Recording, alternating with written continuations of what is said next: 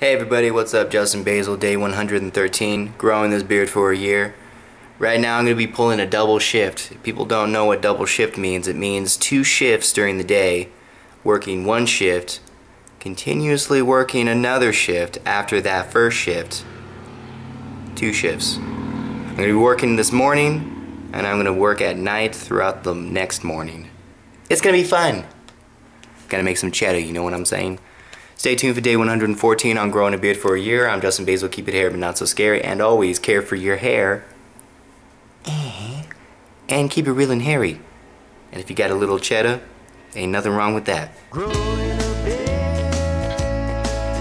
I'm growing a beard, I'm growing